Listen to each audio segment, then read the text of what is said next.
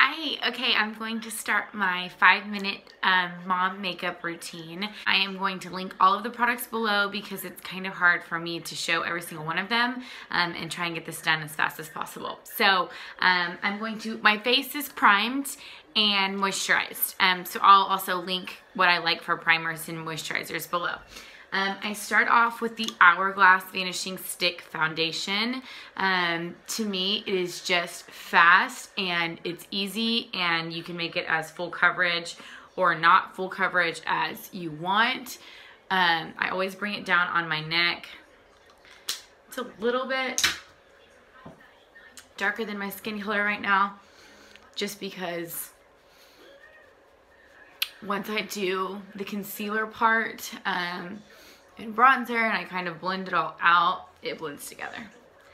And I typically like to self-tan a lot. I'm not self-tanned right now, but when I am, it then matches perfectly. So I use this Real Techniques brush, and I do small circular motions and then also kind of downward strokes depending on what part of the face I'm working on. And the biggest thing is to just blend, blend, blend, blend, blend.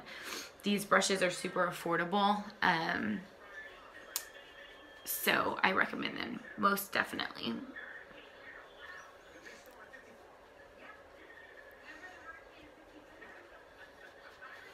Okay, foundation's done. Next, I like to use this Makeup Forever HD foundation stick as my kind of contour. It's not fully a contour, it's almost more of like a cream bronzer. That's sort of how I use it, because I like to just add a little bit of life to my face. There are cream contour sticks that you can use, but I just find that foundation sticks in just maybe 2 shades darker tend to be more creamier, and they tend to just blend out better. And my little sister always wants to know how I get my face to be like multiple colors, like dimensional and not just flat. And to me, this is the quickest way to do it. And as a mom, you gotta work fast, so it already kind of makes a change so fast just with those 2 steps. And same thing, I kind of bring that down on my neck. Next, I like to use this Maybelline Age Rewind Concealer. It is so fast, and you just kind of pump it up, and has this little spongy applicator, which also makes it work super quickly. And then I use my beauty blender to blend out. A damp one is by far the best.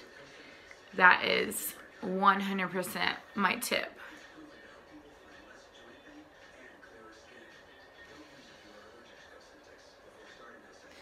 Okay, now that we're done with creams, we gotta set everything with powder.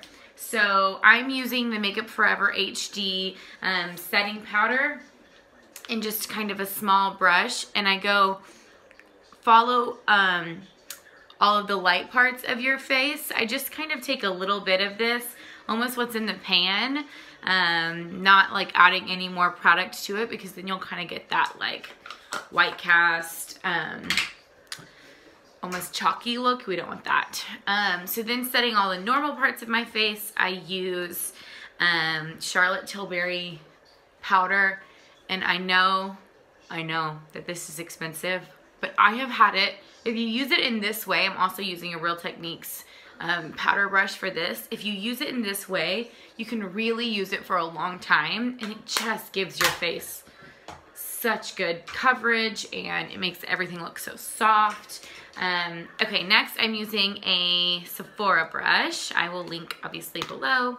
And this Kylie Cosmetics Chloe, it was like the collaboration that she did with Chloe. And I'm using the bronzer to follow over my contour spots. So kind of all of the outside of the face.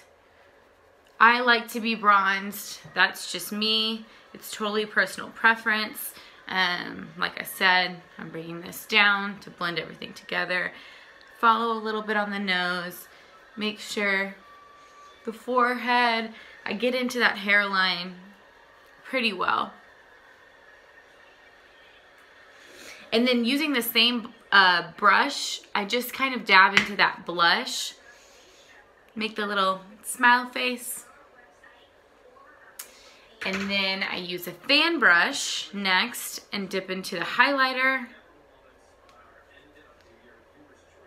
And go ahead and highlight the high points of the face. Then, using the exact same palette, I'm using just a fluffy brush, and I simply take the bronzer and just rub it, blend it into my crease. I feel like I almost always wear eyeshadow in some way, even if it's super fast makeup job, and this just gives you a little definition.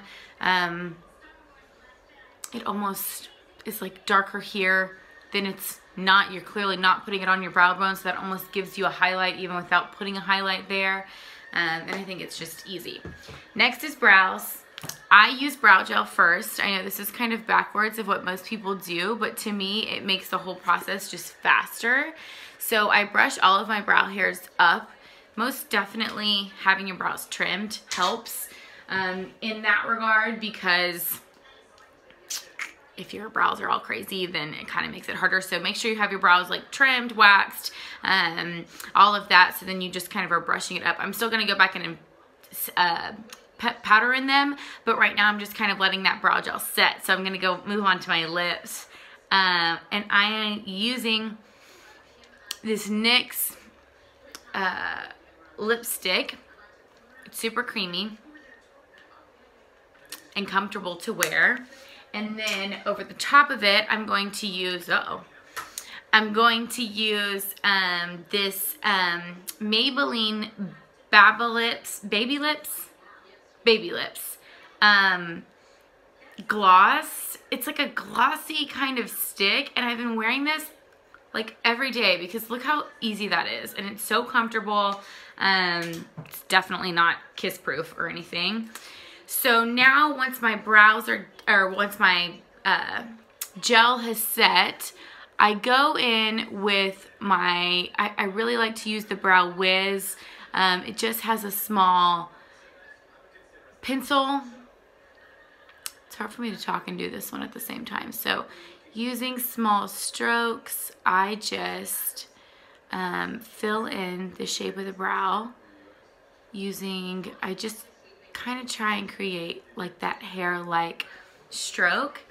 And for everyday makeup, you don't want your brows to be intense. So, you know, light hand, make sure those, I kind of like to outline the bottom, fill in that arch.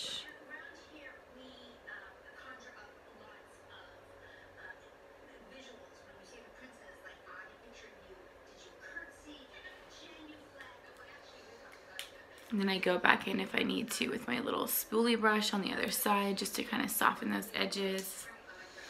Now I am going to curl my lashes. I always curl my lashes. I guess if you have curly lashes on your own, you don't have to, but to me this really helps make you look just, you know, a little bit more put together. Then mascara.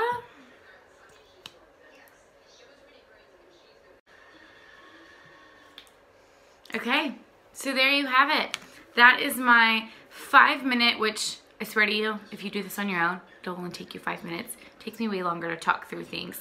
But I feel like it's good for running around, and this is kind of my base makeup almost. I build on it from here, and so if y'all want to see more videos, then this is kind of a good starting place, and then we'll get, you know, a little bit more advanced as we go. So I hope that you enjoyed and that you can recreate this look on your own. Thanks so much. Bye.